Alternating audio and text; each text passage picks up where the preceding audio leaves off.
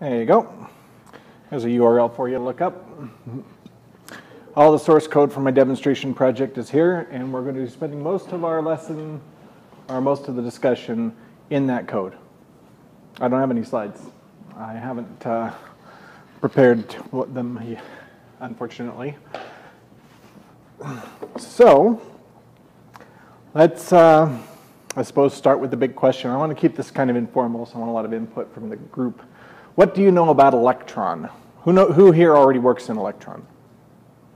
You were two of you, three of you? Not you, not two of you. So these two probably know more than I do.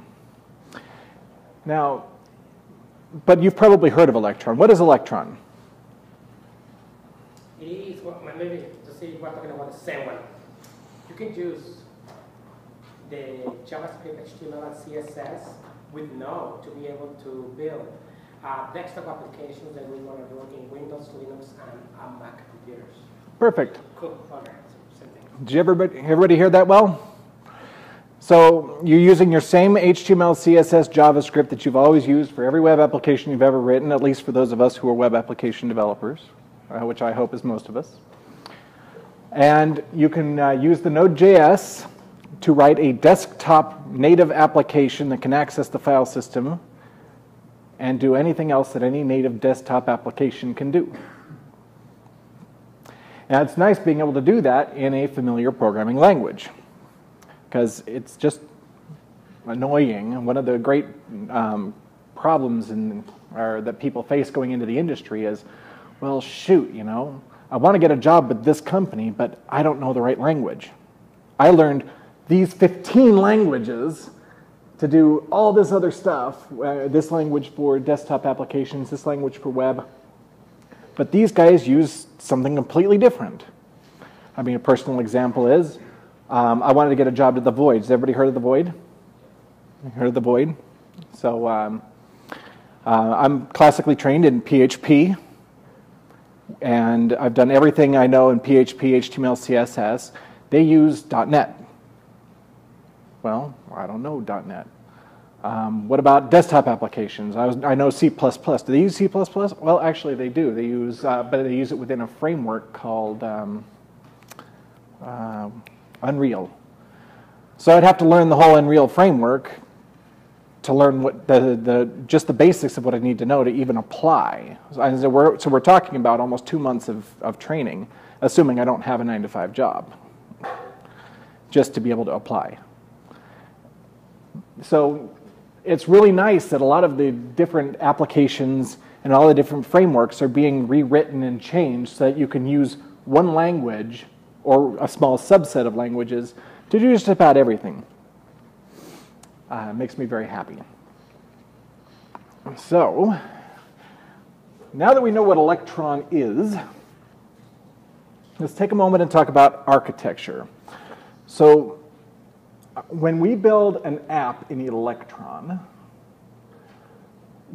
it's going to work pretty much following the same type of architecture as the Chrome browser uses. Everybody's familiar with the Chrome internet browser. And the way that architecture is set up is you have a process, a running app that is the backbone. And within that running process, you create child processes that represent the different windows, or in Chrome, tabs. Each child process of this main process is a tab within the browser. And you'll see that if you fire up your Chrome browser and load up 2 or 3 tabs with your favorite things, and then go look at your process list, and you'll see a different process in your process list for each tab in Chrome. And that's because Chrome spins up a different process for each one. When you write an Electron app, that's the kind of architecture that we're going to use. So let's look at an example in a simple application that I wrote specifically for today's lecture. We're going to start in the index.js. Now, there's a lot going on here because I've been working on this app for a while, and please forgive me that it's not quite ready, but we can at least turn it on and it'll do something interesting. Does everybody? Okay. It would be cool if as many of you as have laptops here, if you could, if you have Node installed on your computer, you can do a git clone on this repository, npm install, and get it ready to go. Because when we do turn it on, we'll want to all be attached. Because this is a real-time application that updates in real time, and I want you all to see the real-time updates as they come in, and it's awesome! Is that exciting? It is. Yes. Questions? Oh, no, sorry. Okay. All right. So, if I got rid of everything else in here, the only thing that's important right now are these 3 lines right here. All right, let's see. So, installation. So you have to npm require Electron, obviously. npm save Electron, get Electron installed. Is everybody familiar with that, or do I need to go into that in a little more detail?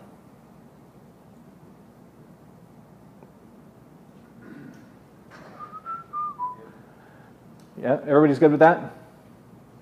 So npm save install Electron. And then we'll go ahead and at the beginning, line 1, const Electron require Electron. And just pull it in like any other library. Let's skip gun and the line 3 there. We're going to pull a couple of things off of Electron using some ES6 syntax.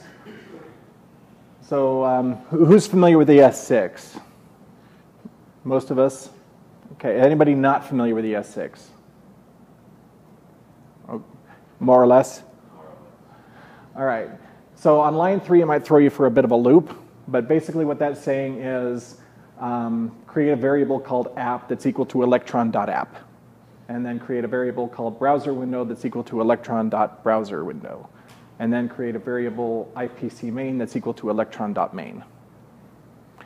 It's just a cool new syntax for doing the same thing with less code. All right.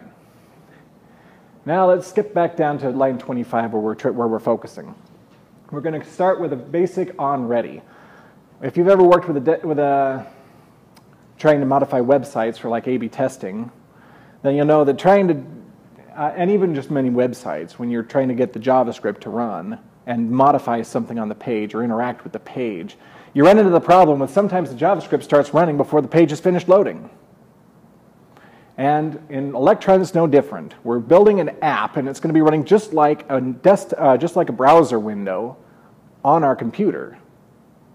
And so if we start running our code before the app is ready, we're in trouble. So as the Electron kernel spins up, it's going to emit this ready event to say, we are ready to start listening, and we're ready to start interacting. We're ready to actually run some code. So that's the first thing we're going to do. And then we're going to create a new browser window, and we're going to store it in this main window variable.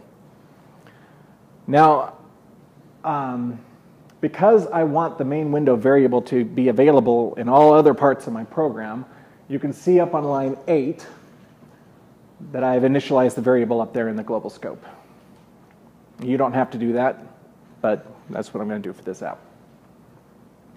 That way, any of these other functions that go on down here will all have access to that variable, that main window. And then in the main window, we're just going to load a URL. And whatever URL we load, whether it's on our computer or on the internet, it's going to try to load it into that window and display. Now, let's see if I can get Mr. Jackson. Can I run this on your computer? Whoops, over here. All right.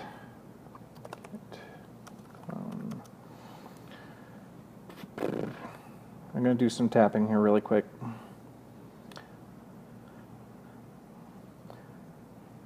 Where's that? You have to go back to the main one. Go to the main screen.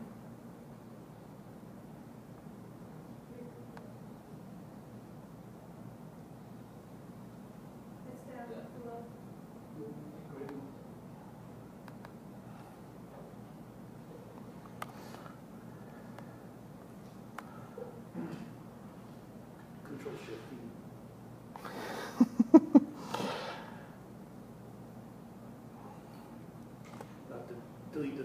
characters.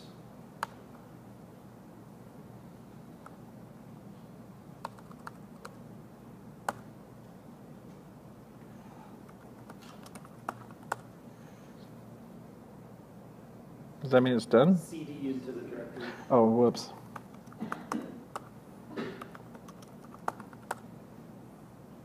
All right, give that a second.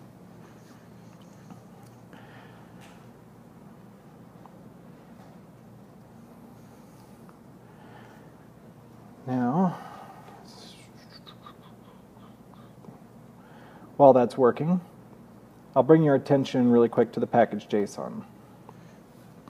And in the package JSON, we're going to go to the scripts, and we're going to add Electron as one of the scripts, and we're going to go Electron dot as the value. So if I do an npm run Electron, it's going to execute the Electron app. Just like this.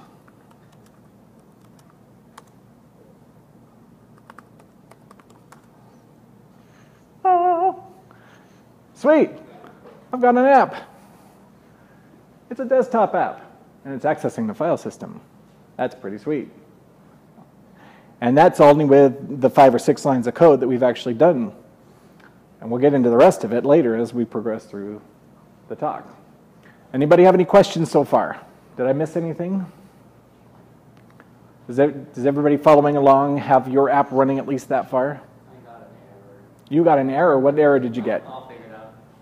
No, go ahead. What is it? I cannot find module gun. So npm install gun. Did you do so npm install? Yeah, not gun, no. Well, gun should have been in the package JSON. Oh, same thing. I did not do that. Aha. Thank you. All right. We'll get to gun in a minute. Is anybody familiar with gun? He knows about gun. Who else knows about gun?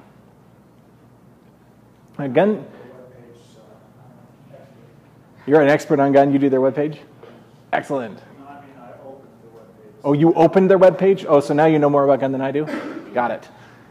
Well, it's good to have good experts in the room, so you can correct me when I screw up on something. All right. Is that working now? Excellent. Now, where do we go from here? And you can see there's a lot of console output. When you do a console log in the browser, it goes into the browser window. But when you do a console log in an Electron app, it's going to come out here on your desktop console. Pretty simple. Works about exactly the same as you would expect. And in the app itself, because it is a browser window, there it is. We have our developer tools. Isn't that beautiful? So all the debugging tools that we're used to working are all available to help us debug our app. Have you ever done a desktop application and wished you had those tools? Yeah, I know. I've done some apps where I was like, oh, if I could only just, oh, why can't I get a view of what that looks like? Everything that you're used to for pulling it apart and just taking it down to the nitty-gritties on your developer tools is available. It's beautiful. All right.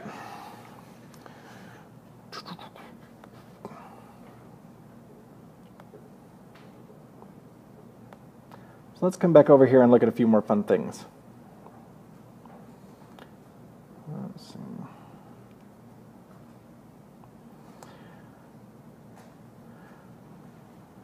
Question. Should we continue on the vein of Electron for a few moments, or should we move into gun? Gun. I just have a quick question about Electron. Okay. Very basic one. What? It's because I am mostly with web development, and I hasn't played much with Electron yet. But my question is the following: what is the advantage of doing desktop applications versus doing web application that does exactly the same, but you are able to access it with any device, any computer, anywhere because it's in the cloud. I don't know if I explained. Which part of that was the question? What is the advantage of a desktop application created with Electron versus a web application? Lives in the web, you can access it anywhere in any computer, any device, but the desktop lives in the desktop. What is the advantage of creating desktop applications? All right. To answer your question, the question is, what is the advantage of having a desktop application that seems to be limited to just my computer versus putting the same code on the web, which can be accessed by the World Wide Web in general, and already works in every computer because they're in browsers. No internet access. That can be there can be a situation where there is no internet access. They need to do it on. That is just one example. For security reasons. For security reasons? Yeah. Okay, very good. Get the data on cloud. Can anybody think of any other reasons why it would be advantageous? One thing you pointed out is how you're accessing your local computer's file system, whereas when you're running in the browser, you don't get that same access. So the application's able to do more when it's a native app than it can just in the browser. Exactly. If I can elaborate on that for just a moment. The browser has a limit on how much data it can process for each browser window that's open, and that limit is 5 megabytes in the local storage. If you're doing any app that needs more than 5 megabytes of data, you're going to start running into problems.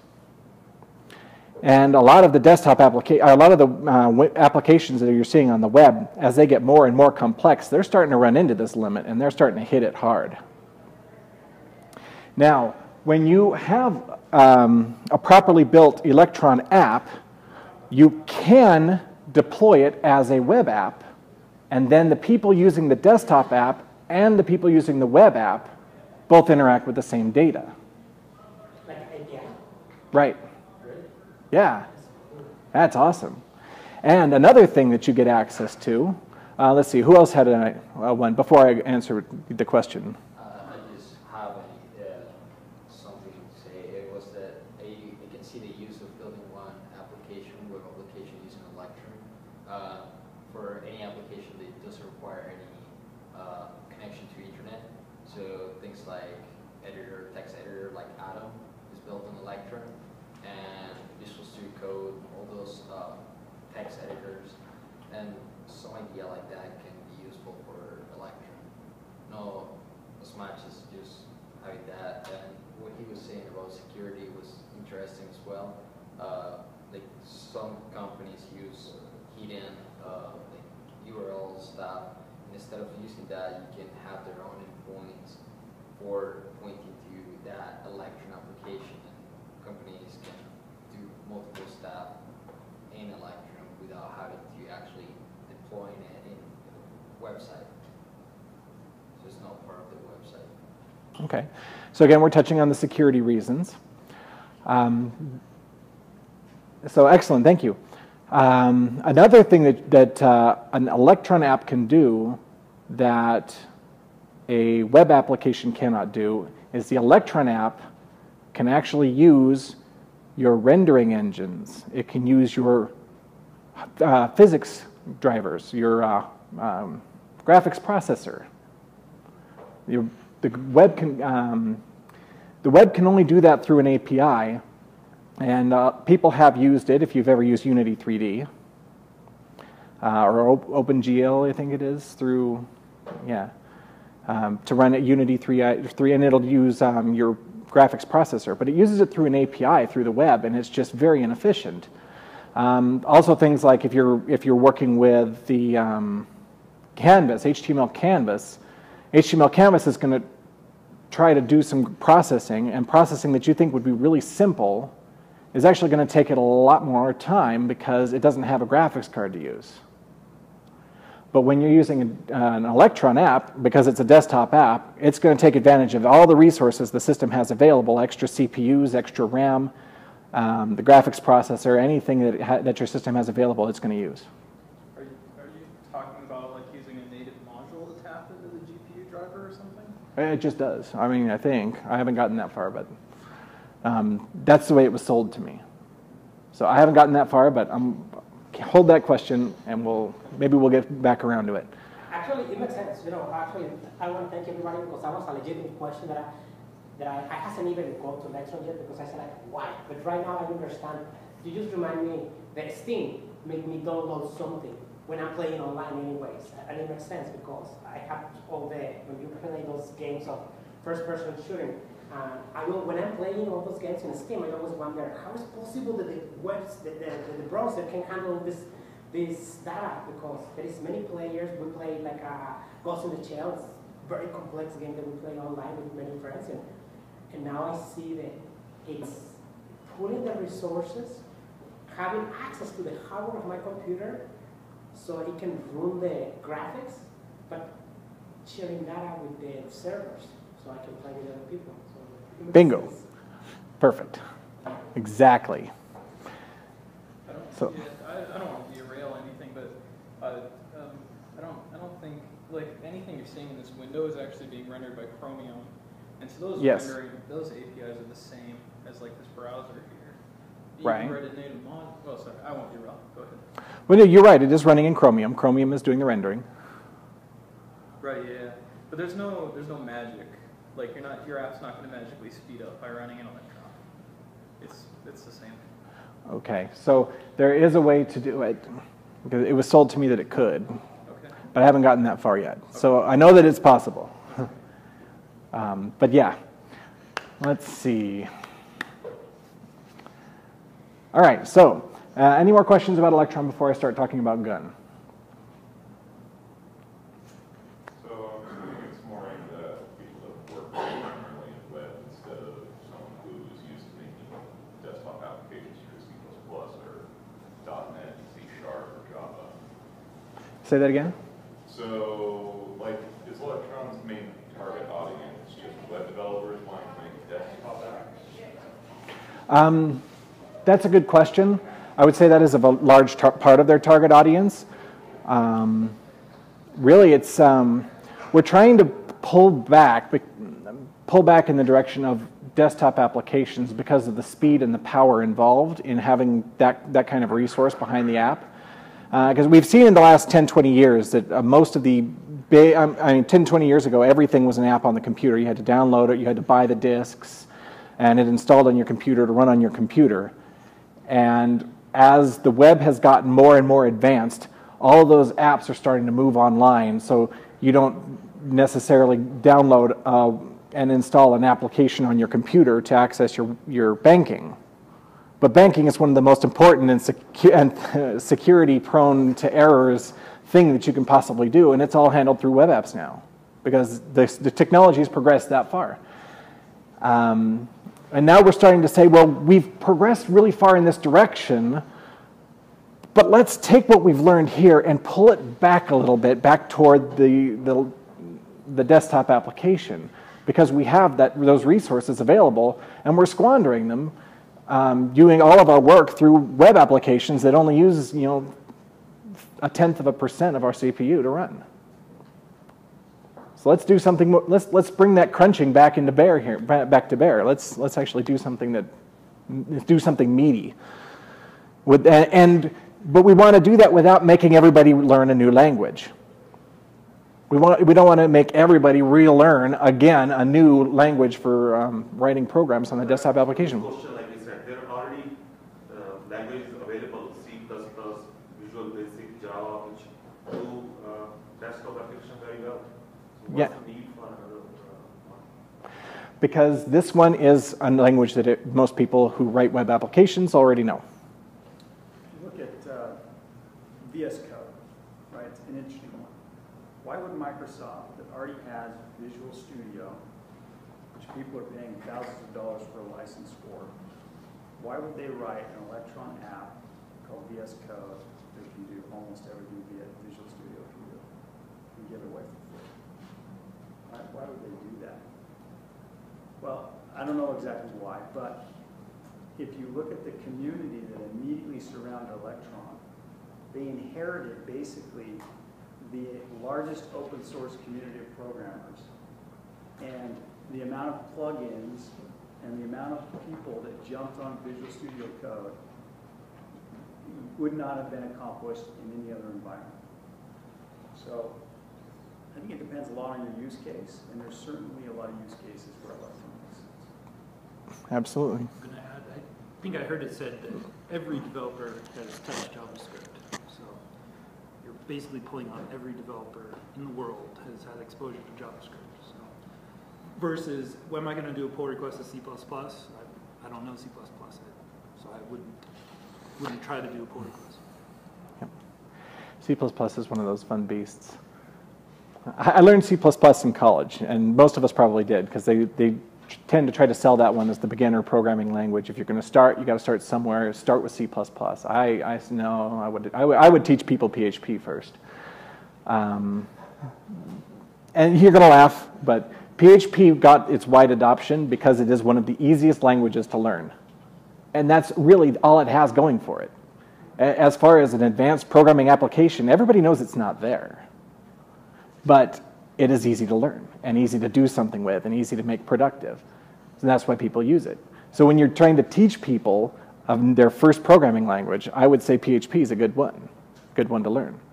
But don't get stuck in it for your career like I did.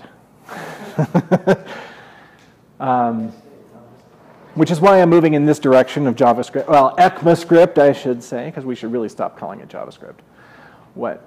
But could I add an anecdote? So we decided to use Electron at my job because we had a pre-existing game. It was a Flash game, but everyone hates Flash. It's garbage, right? And the browsers are trying to kill it. So we decided to wrap this, our game in Electron. So we already have this product that's basically working, and now we can send it to desktop users, put it on Steam for gaming, all those sorts of things. So it might actually increase, our audience, and it's super easy. Like, you just take that crap, throw it in here, and it works, which is pretty cool. That's awesome. Excellent. So one of the needs that arises when you start building a desktop application with web-enabled technologies is you're like, well, just like this guy here, I mean, at what point do we start interacting with other users, or how do we get that data off of our computer to everybody else? Are we stuck with just that desktop application? What do we do? One of the solutions, and my favorite solution, a pet project of mine, is GUN. And if anybody who's heard of GUN, it's a databasing solution. It's a graph databasing solution. Has anybody heard that terminology before? Graph databasing. Graph databasing?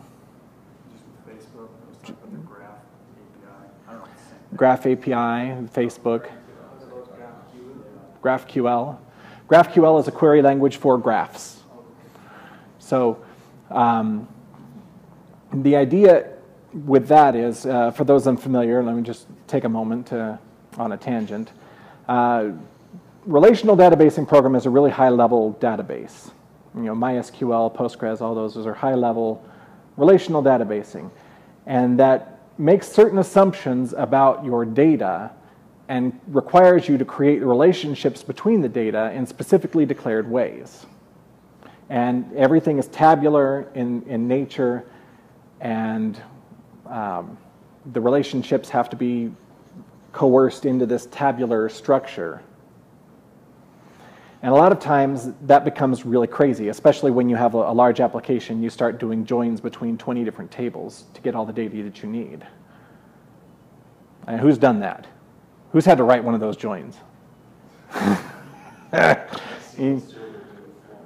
Yeah, seriously. Nasty stuff. But you feel really good when you get it done, right? When it works. I feel like I've wasted 10 hours of my life. Exactly. But it worked, and it feels good when it works.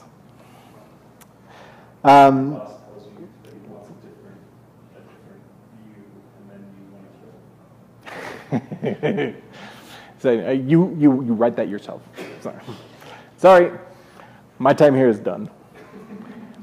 So those are the high-level databases. As you peel back the levels on databasing, you get to the likes of Mongo. Who's worked with Mongo? Okay.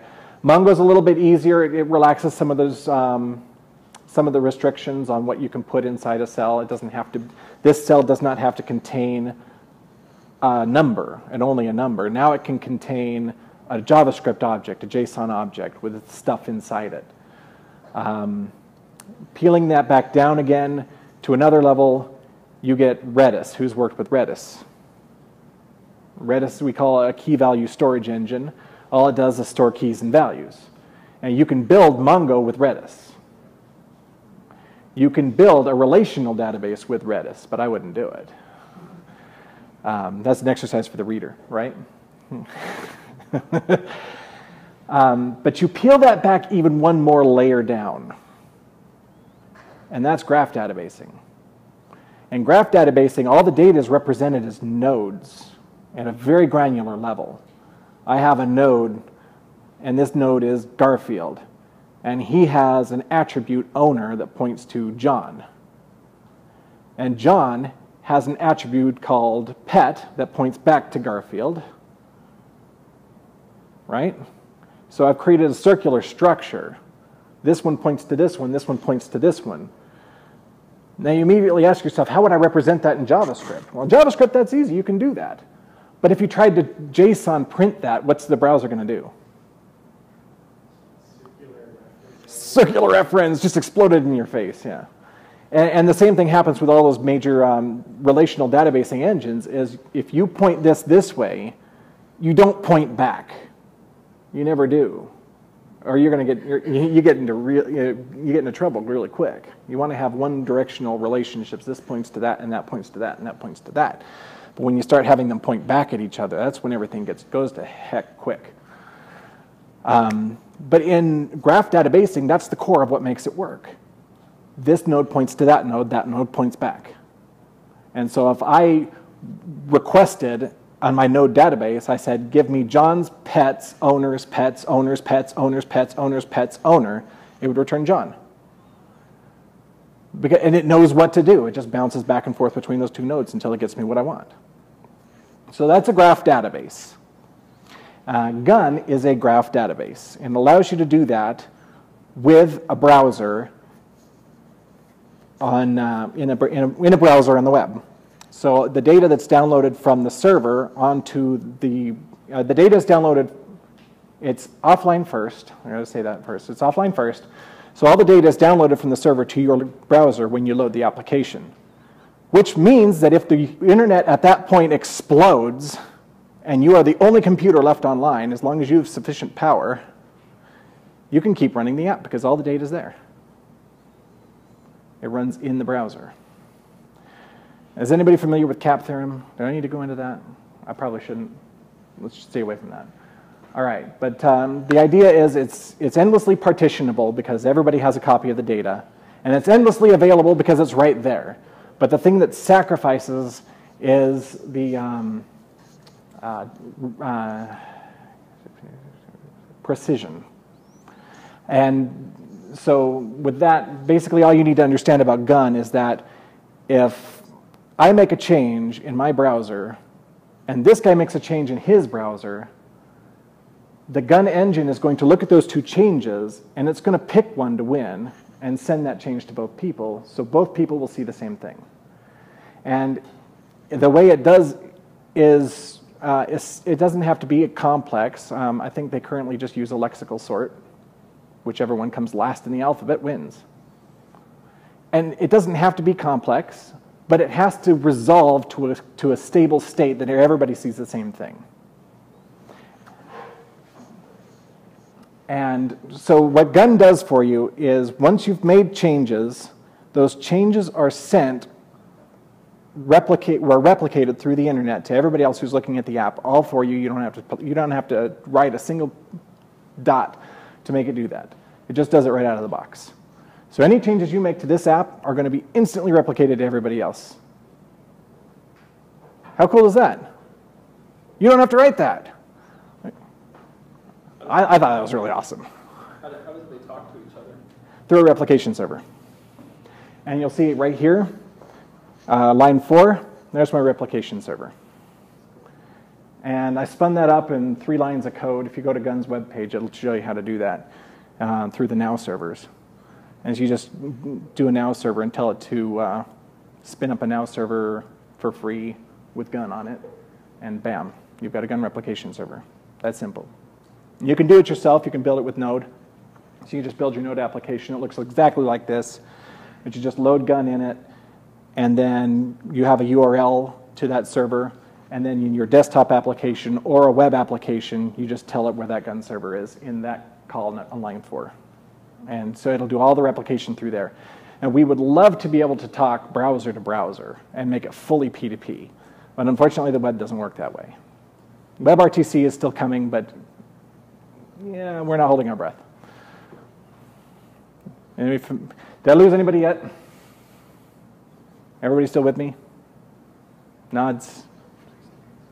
Snores, crickets? Huh? Trying to process it all. I'm hitting you with a lot really quick. The important thing to remember is that Gun stores it as a graph, and it instantly replicates, and you don't have to do any extra code for the replication, as long as you've got the server set up. And the server setup was like 3 lines of code. And that's all on their website. So we're just going to go on and talk about how Gun is actually going to work here. So once I've got my Gun installed, I'm going to do npm install Gun, just like everything else. We're going to go ahead and, I used a suffix for this one because I was having some trouble, but you don't have to. And then I create a new node called molap, a new node called player list within molap, and then within molap, a new node called holes and a new node called moles. So holes and moles. When I initially started, I had like 18 nodes, and then I've slowly peeled the layers off as I realized I don't need them. So this is actually the result of many months of work. Okay, not months, but hours. Many hours of work, right?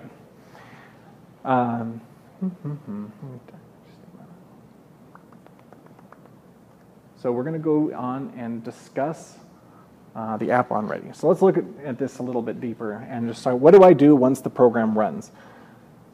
I want to display the please choose a username. Let's see. Let's do this. Let's look at the HTML real quick. Now, I just went and quickly buzzed through saying your Electron app is going to load the HTML, and I didn't really talk much about what that HTML file has to look like. So let's look at the HTML file really quick. Now, ignore the fact that my styles are all inline still, because I haven't bothered myself to put them into a separate file. Here's the app. Looks like a pretty standard HTML web page, doesn't it? Because it is. That's the beautiful thing. But this might throw some people for a loop. Who cringes when they see require on a web page? Does that make you cringe? You're like, no, you can't do a require on a web page. Yes, you can, because this is Electron. So we're just going to require Electron the same way we would do in a desktop application, the same way we would do in a Node app. Even though this is an HTML file, we have access to all the same APIs because it's on the desktop, and it's being rendered by the desktop by Chromium. So we'll just require Electron the same way we did in the other app. And on the Electron side, we'll pull off this thing called an IPC renderer. We'll look at that a little bit later. So the IPC renderer is something that we, well, let me just quickly touch on that. The IPC renderer is called inter-something communication. I forget what the P is. But it's a communicator. It communicates between your different windows in your app. So I'll use that object to send data back to the main app. And then the main app will have an IPC main that it will use to send things back. So we're going to do some basic stuff to get, basic JavaScript app stuff. And let's initialize our page.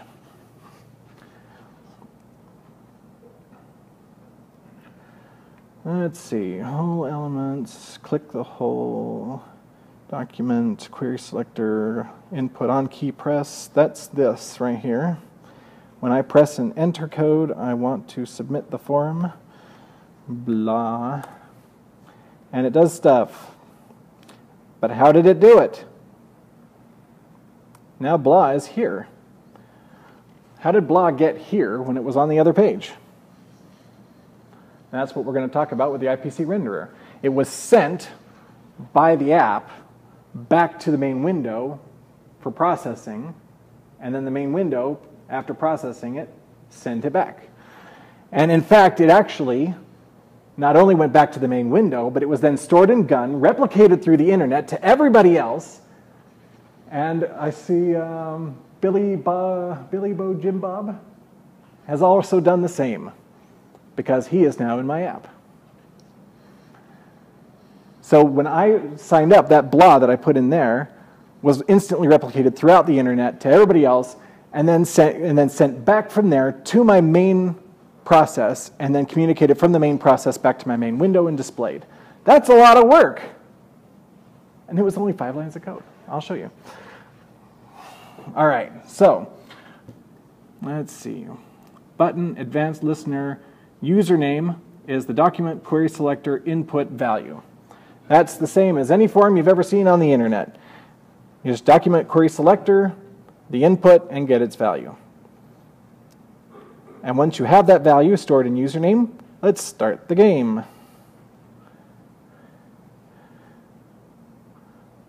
So we're going to console log ready. Let's do this, and we'll see that right here. That's a lot of logging.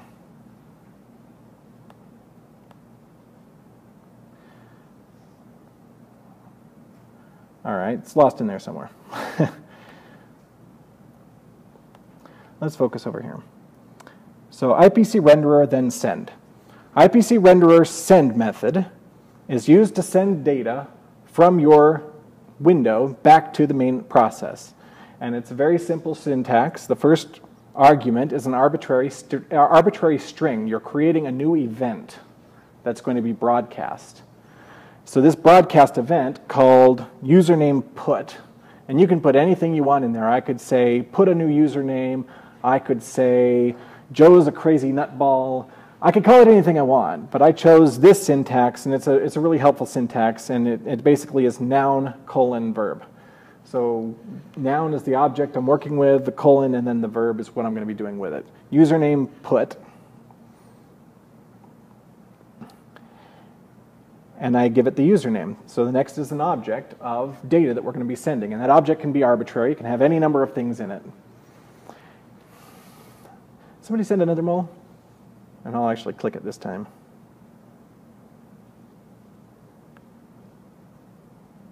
You might run into a bug that I was working on fixing. I haven't quite gotten a handle on it. You can only send 1 mole per hole by clicking on the hole. But after you've clicked all 7, then you're kind of stuck and you have to restart the app. I was trying to debug that, but I didn't quite get there. Once they're gone, they're gone. You got to restart the app? You got to change your gun suffix and restart to get the moles back. Really? Dang. All right. Well, I guess I was in the process of debugging that. Didn't quite get there. You can just bump your gun suffix with some moles. Yeah. Well, if you guys want to try that, go for it. Right now, I'm just doing the lesson, and so let's continue. So IPC renderer send, I send a username put and a username. So let's bounce back over to my index.js. Let's get that in a new tab so I can see those side by side. Or at least without doing all the overhead of switching here. Let's see where I'm going to listen for that. There it is, right here. Oh, that's a wrong comment. You ever have that where you put a comment somewhere and then you change the code and you forget to change the comment? All right, so this is what we're looking at now. IPC main is the same thing. We defined it up here, right there. We pulled that off of the Electron object. An IPC main will use an on syntax, which we're familiar with jQuery, right? On a username put event, run a function. And I could use arrow function syntax. I chose to write this one out, but if we wanted to do an arrow function, for those of us who love ECMAScript, oh, I can't edit here, sorry. All right, you can do that. I kind of bounced back and forth between the two and ended up settling just on doing regular functions just for my own sanity because something was broken and I wasn't sure what. You ever have those moments? And I was taught very early on that if you're trying new syntax and something breaks, go back to the old syntax and just suck it up. Oh, I missed it. Here, I'll send one to everybody.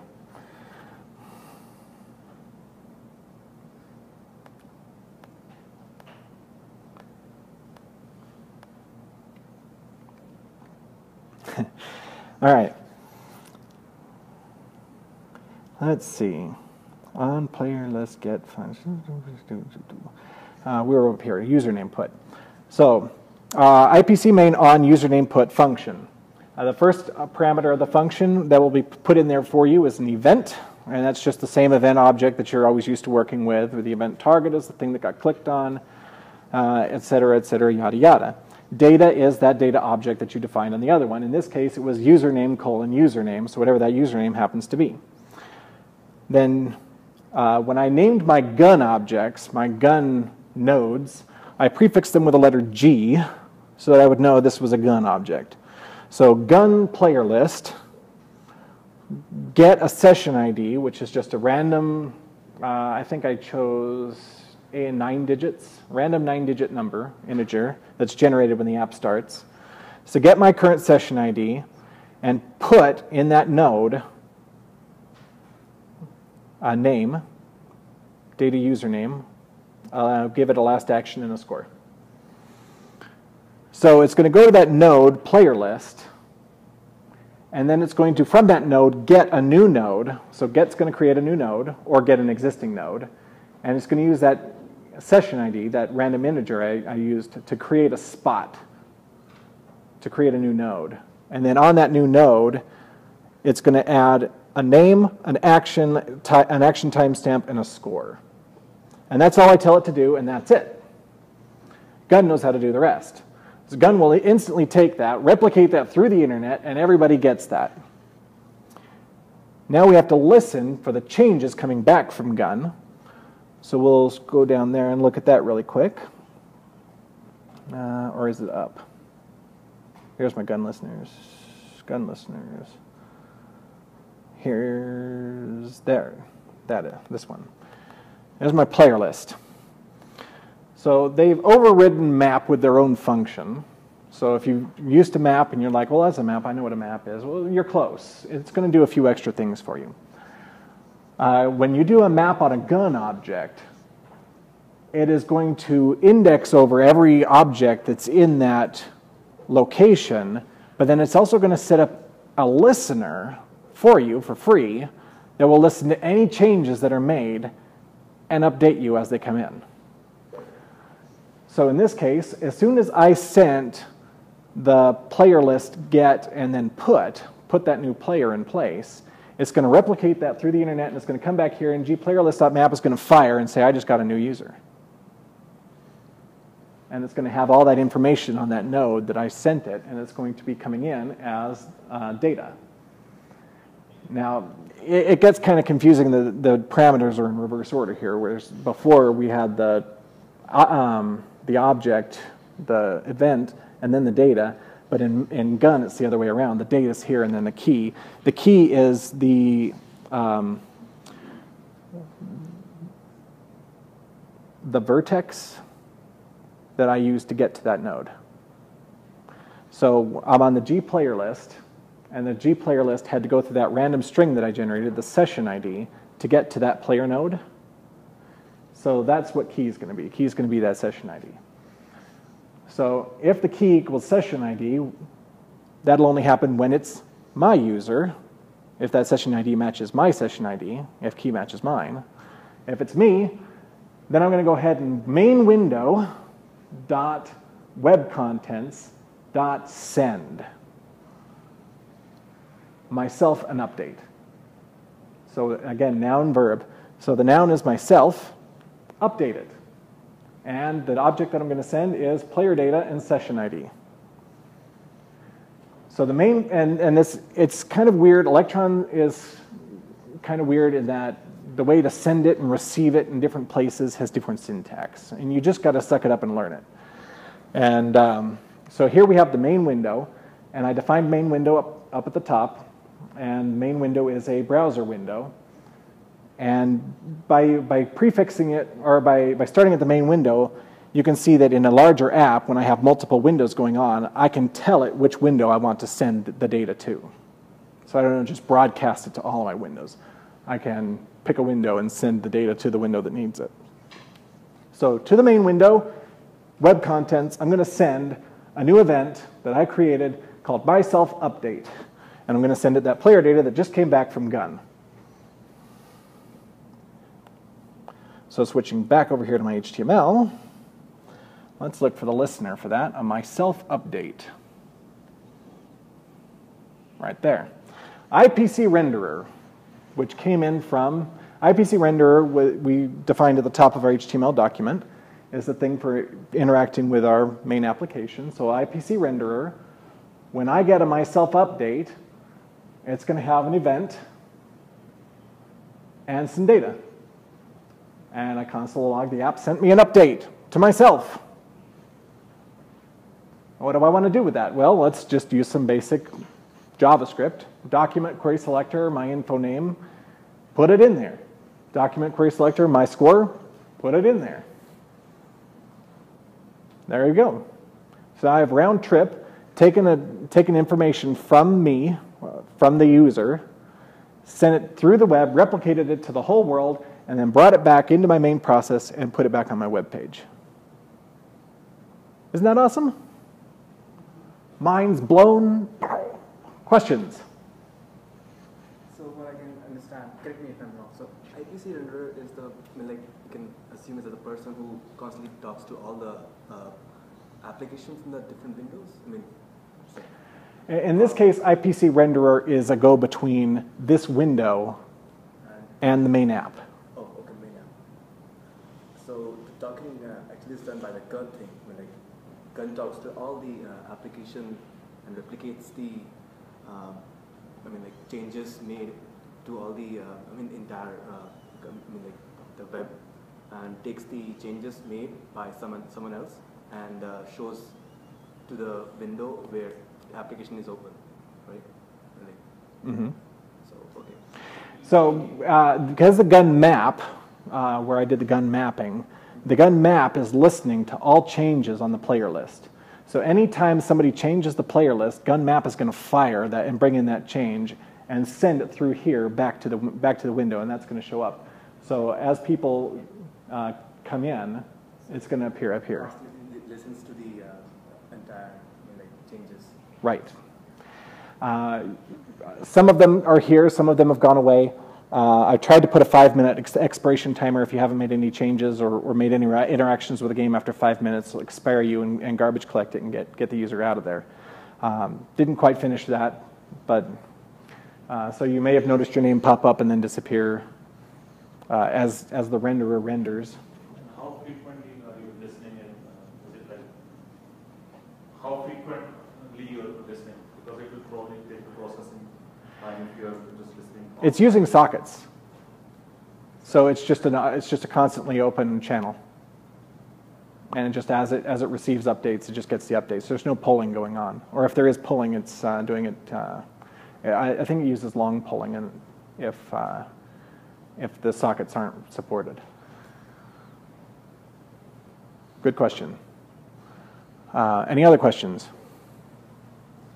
Yeah, so this gun DB is super cool.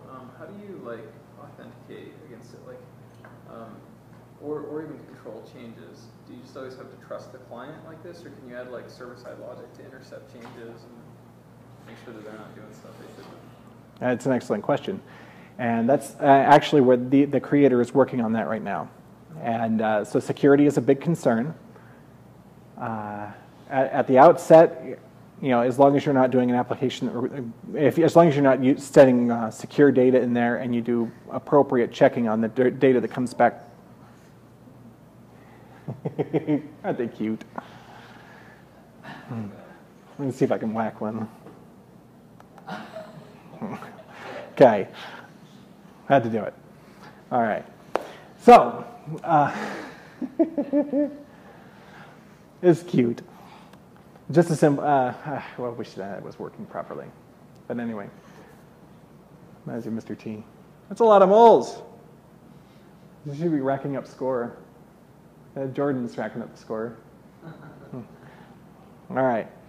Where was I? Stop distracting me. It's too cute.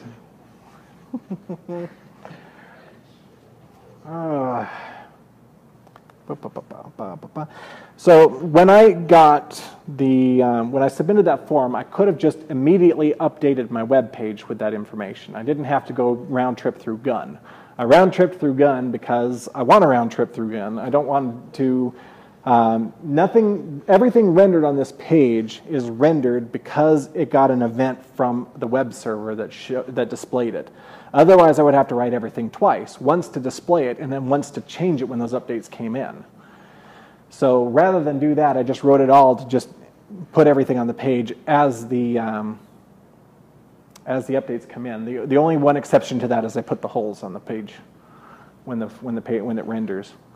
Other than that, everything else just comes in as it comes in. The list will update. It should update at least. I'm still looking at Bill. I'm wondering why he's still there. But anyway, like I said, it wasn't quite ready. I wish it was. Now that's as far as we've gotten. Now, where are we for time? That's 1 hour's worth of lecture. And from what I understand, the person who was to come after me didn't show up or called to cancel, right? Correct. So we have time to play around with this and do whatever we want, or maybe learn a little bit more Electron. So let me ask you that question. Do we want to step into some debugging on this application and just work on it as a group? Maybe add some features to it as a group, kind of a user-controlled, we just work as a group and do stuff? Or would you like me to pop open some more material on how to further develop the Electron app? Can you show some of the applications out there? Is there, You want to see an app? what work has been done by with Electron so we can get more motivated? Slack. Slack is an Electron app. It gets information. It gets a user list. It has posts. And I'm sorry, I'm opening your personal stuff, and I'll close it now. But I wanted an example. All right. So Slack is a great example of an application where they have both a desktop client that you can install and a web client. Because everybody sent you a Slack link, and it opens up Slack on the web by default. And then you can use that to open up your desktop application and open the same window once you've been registered with the server. Slack is maybe not the best example because it's a little bit kind of all over the place. There's one, it helps for photo and UX design. It's called Avocado. And it's really helpful for image manipulation and all that stuff. It's really interesting. It's built on Electron as well. Sweet. So an image manipulation app. Has anybody used Discord? Discord's an Electron app. Twitch, the Curse launcher that became the Twitch launcher. That's an Electron app. So Etcher is kind of a cool one because it's an Electron app that utilizes Electron's ability to interact on a very, interact with your actual operating system a lot because it's it's an Electron app for burning USB drives, like ISOs to USBs. And so it's built in Electron, but it's interacting with the drives on your computer, which is kind of cool. Nice. Okay, so a disk storage and management solution, why not? Electron can do that. Anything a desktop application can do, Electron can do. I use Mongo Compass and Visual Studio Code. Mongo Compass and Visual Studio. Two Electron apps. Brave is an Electron app. Which one? Brave, the browser that I ran about like a year and a half ago or so. Brave, a browser that you built. Not me, you're not me, the guy who made JavaScript. Okay, the guy who made JavaScript. Yeah. He wrote his own browser. Yeah, I started a new company. It's really focused on user privacy and hasn't blocking by default and stuff. Sweet. So a browser named Brave is built on Electron. So a web browser. You can do that. A web browser that is a desktop application and can access all of your files. That's kind of a scary thought. I mean, we grew up with the whole security model of, you know that if that app is running in your web browser, it can't touch your file system, and you love that separation. And now we're getting rid of it. Dun, dun, dun. It's true. So there is a big onus on the people writing the Electron apps to make sure that they take steps towards security. All right, so the next topic on GUN, or not GUN, so the next topic with GUN is security, and the next topic with Electron is how to manipulate the menu. Votes on who wants to do which one? Who wants to go into GUN security? Who wants to see how to change the menus in Electron? Oh, come on, that was weak. All right, once again, GUN, 4, and Electron. 5, okay, good enough. All right, so I might have to look up some stuff, because this is where I was in my training, and I was going to put some of this in this app, but I didn't quite get there. So please forgive me while I just load up my tutorials. Wait a second, I'm not you. You could open what do they call it, just a browser session where it all get thrown in. I'm not afraid. Okay.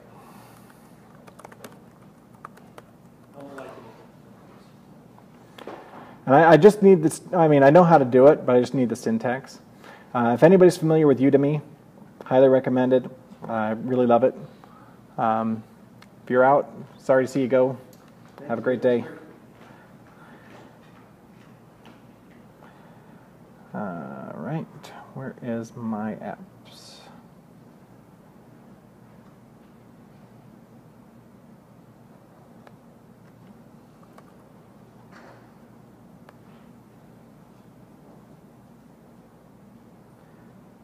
Looks like I'm not logged in. There we go.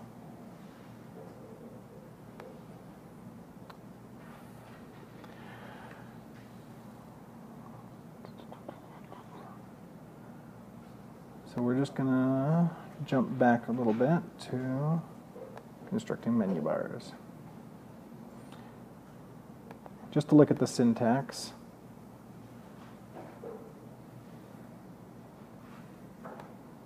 All right, so there's the syntax. So we're going to go ahead and create a menu template, and that's just a JSON object. And in that JSON object, we'll add some labels. And within each of these labels, we have a number of properties that we can set that determine what the app's going to do. And then once we've got that menu template, then we'll come up here, and on line 11, you see the main menu, build from template. And then there's one more line that he's going to add. Let me see if I can jump ahead to that. There it is. Menu, set application menu, main menu. Now, the initial reaction I had when I read this is, why is that two different lines? Why can't I just set my menu in one command? And the reason for that is because different windows might have different menus, and different interactions from the user might cause the menu to change. So they have it separated out this way. So at the onset, set application menu, the main menu, sets that menu, but then you can come in later and say menu, set an application menu submenu, or menu 2, menu 3, menu 5, depending on whatever needs to happen.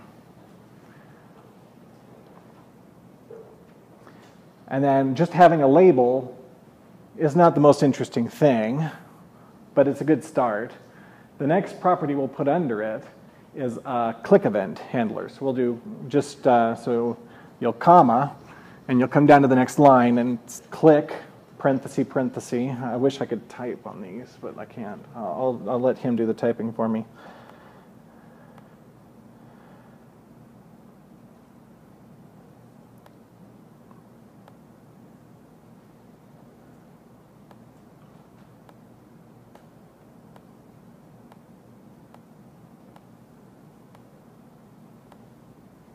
Hey, look, a submenu. There's still just labels right now.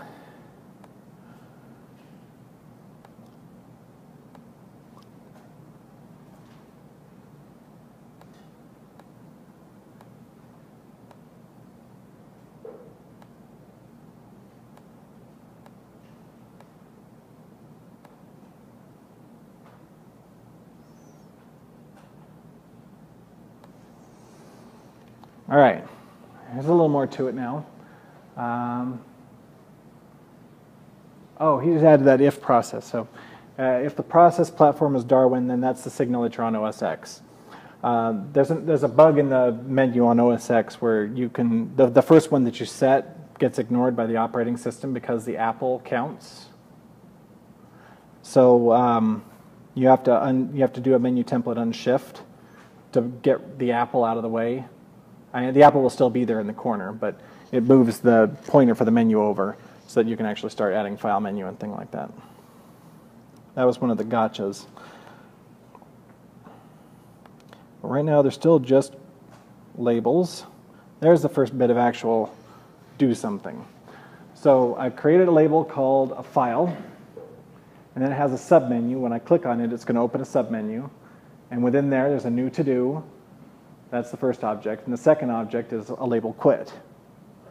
And on that quit, I'm going to put on a handler, click, and call app.quit. And that will close the application. Makes sense? So we can add, the click functionality can do anything in the world we want it to do.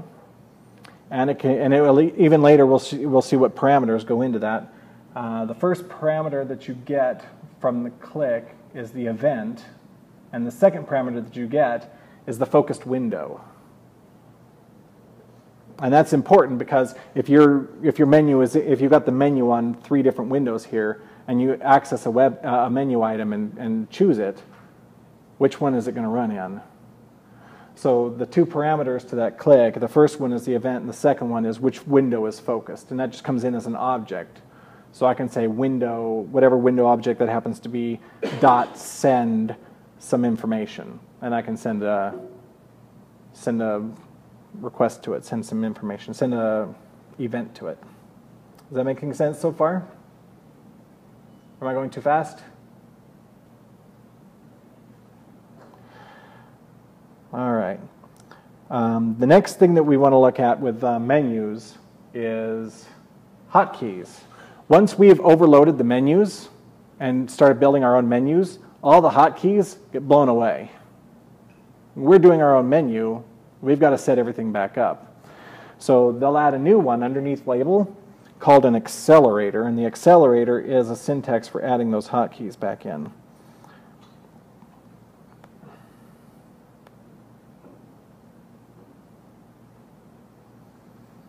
So let's see here. There's the accelerator. Command Q.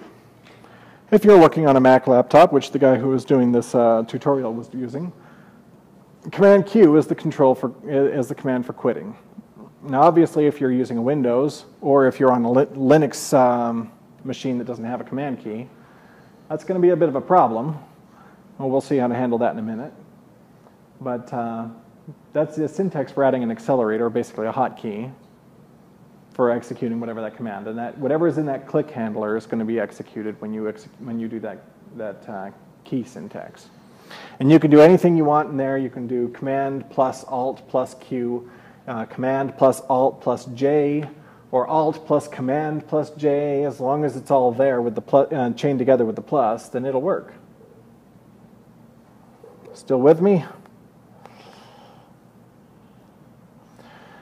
Now, we don't have to just settle for a value inside that accelerator. That accelerator can point to, in this case, an IFE he's going to build. You're all familiar with IFEs?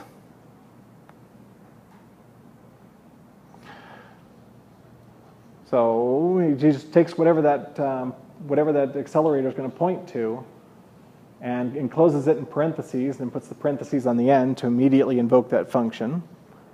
And then inside, he can do anything he wants, and whatever is returned by that function is going to be what value that accelerator gets. And so he's checking to see if the platform is Darwin or if we're OS X, because the underlying code base underneath OS X is called Darwin. So we're checking, are we on OS X? Then return command Q. In any other case, let's do control Q instead.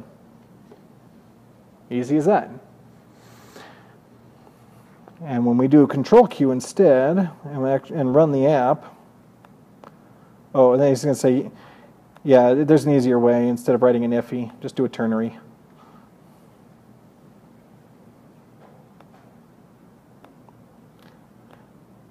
I kind of feel silly just parroting somebody else's tutorial.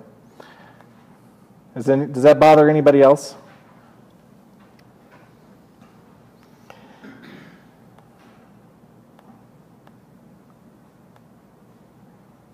Creating separate windows. Creating separate windows is actually pretty straightforward. Just use the syntax that we use to create the main window and just create more variables, create more windows. Each one of those windows will have its own IPC renderer that will send information back, and the application that we started with has you use the variable that you created to hold that window to send things into that window. And then you just use the same IPC system to send information between the various windows. So if I have something in window A and want it to be in window B, then I use the IPC to send it back to the main process, and then from that main process it back to the window. And so it's a lot the same as what I do with Gun, but instead of going back through the main server alone, I go back to the main server and then out to the web, to the replication server, then back to my server and back to the window. So it's just the same thing, except you go in from in one window and out the other window. Does that make sense? Let's look at the app. So if I went back here and looked at the beginning, we're up here. This is the HTML. Where I create my main window. All I have to do to create a separate window is create more windows. So instead of main window, I'll create window 2, window 3, window 4. Or if you want to be more creative with your naming, if I wanted to have a window that pops up to add a new mole, for example, then I would call this the add mole window. And then I would come, and then the syntax here in lines 26 and 27, I would just say add mole window equals a new browser window, and add mole window load a URL, and then instead of index.html, I'll just create another HTML file for add mole HTML, and it just has a different form in it, but all the same syntax applies. Everything we learned on the first window applies to the second window. And then when the second window sends me some information, I'll just do a on listener, the same as I did before. IPC main on new mole, for example. So mole new, here's mole wax. So I'd do an IPC main dot on mole new. So I'm getting a new mole. And I'll have the function event data. And we can use that event to identify where it came from if we care. Mostly we just care about the data. So once we got the data from that little window, then we can do something with it. And if we're sending it back to the window, do I have any? Then we'll, instead of using main window.webcontents.send, then we'd use the add mole window.webcontents.send. And then that will send the data instead of to the main window, it'll send it to the moles window. So that way we can have two windows, and we're talking to both windows. I feel like I just said the same thing twice and ate up 10 minutes of time doing it. Is that clear for everybody? All right.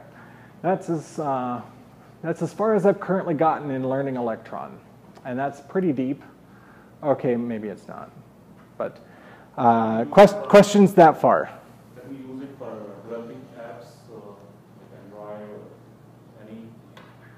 Can this be used there? Can this be used on an Android app? Yes. Yes, it can. Somebody took the time to go ahead and research that and build a boilerplate for building Electron apps that has a compiler built into it where you can run the compiler to build an exe for Windows, a jar for everything else, or compile it as an app. And let's see if I can find it really quick.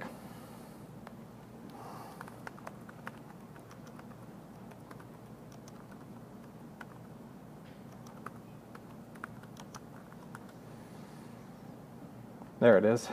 Perfect. So this Electron boilerplate,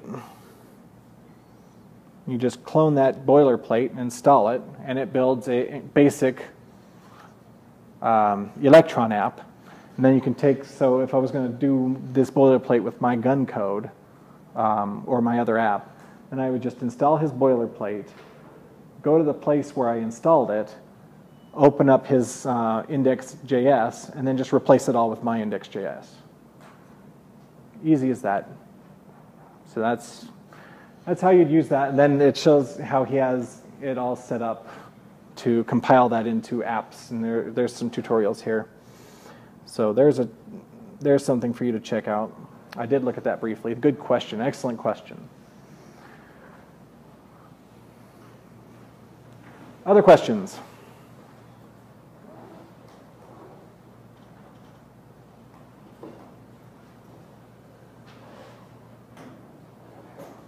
You have a question? Oh, you have to head out? Okay. I hear a lot of zippers going on. It seems like everybody has agreed that I've talked long enough. So do we want to end it there, or do we want to do some more work on this? What do you think? I think that'd be good to end it, but you can still answer questions. Oh, absolutely. Individually, it would be good. All right.